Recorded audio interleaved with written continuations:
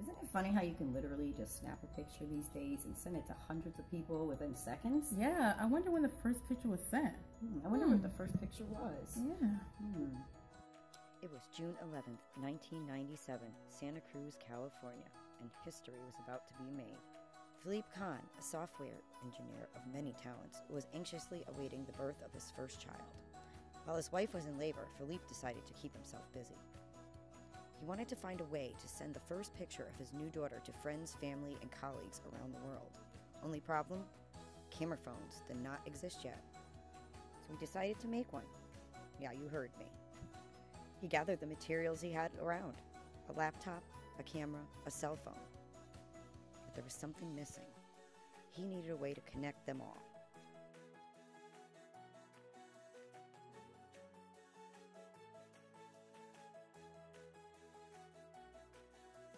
So what did he do? I ripped out basically a speakerphone from my car and took out the speakers and basically rewired the whole thing.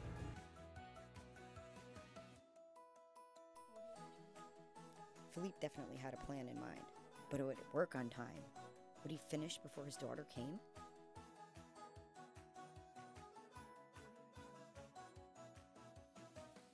I never thought I could get it working in time to share the picture of Sophie's birth, but the adrenaline and getting it to work was such that, you know, you make miracles happen.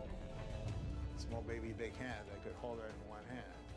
And I go, okay, that's my left hand. I have my gear over there. Click, click, click, sneak in. Maybe I'll try to take the picture. And there it was, at 240 by 320 pixels, Philippe managed to share this image with over 2,000 friends, family, and colleagues, and make history all at the same time. Wow, that was incredible. Talk about innovation. I know, we just take it for granted these days, just clicking and posting away.